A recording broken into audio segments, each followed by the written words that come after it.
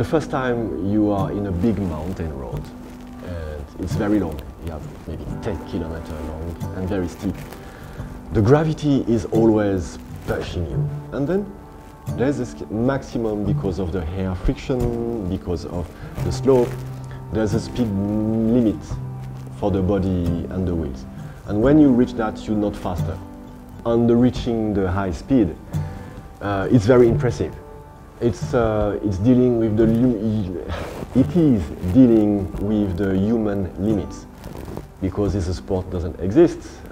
So you create the new standards of what is possible to do, and that is quite exciting to see. Will I be able to be faster? Where is my limit, and how to reach, to push the limit. And to push the limit, you need to clean all the bearings, you need to have the right wheels, you have to find setting the suits that the air would flow better, you have to find the right position. So then you have to fight with every little element that you can go further.